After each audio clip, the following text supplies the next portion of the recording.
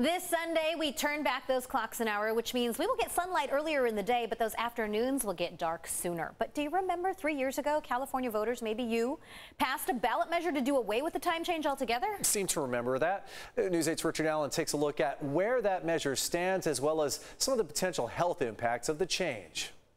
Well, that's right. Since California voters passed Prop 7 back in 2018, lawmakers at both the state and federal levels have not taken action to turn the will of the people into reality.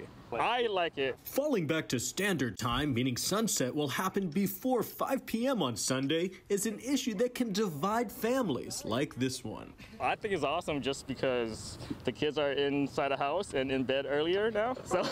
But 10-year-old daughter Emma doesn't buy that. I don't like it because I want to go play outside more. 60% of voters statewide sided with Emma when they headed to the polls back in 2018. But despite Californians' support for eternal daylight saving, the state legislature still needs to approve the move by a 2/3 majority. And after that, Congress would have to give its blessing.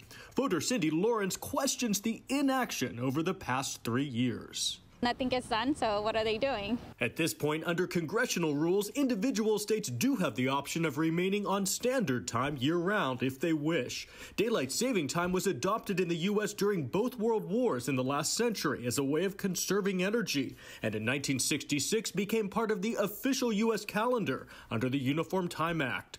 It's a move that most of the nation's farmers have vehemently opposed, as it means less light while working early in the mornings. I don't like going back and forth. Among them, farmer Jennifer Campbell. In the winter, at least we go in at a decent hour, eat, have family time, and that's nice. There are also some health-related drawbacks to the sun setting sooner, according to Dr. Michael Larden.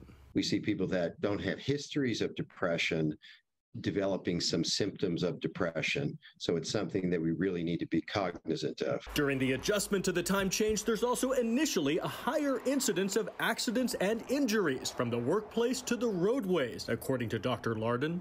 So in the first week or two after the light change, I think that's a time to really pay attention, make sure you're getting your sleep, make sure you're getting your exercise. And so don't forget, we do fall back at 2 a.m. this Sunday. One minor consolation as we lose that hour of sunlight each afternoon, at least we gain an hour of sleep this weekend.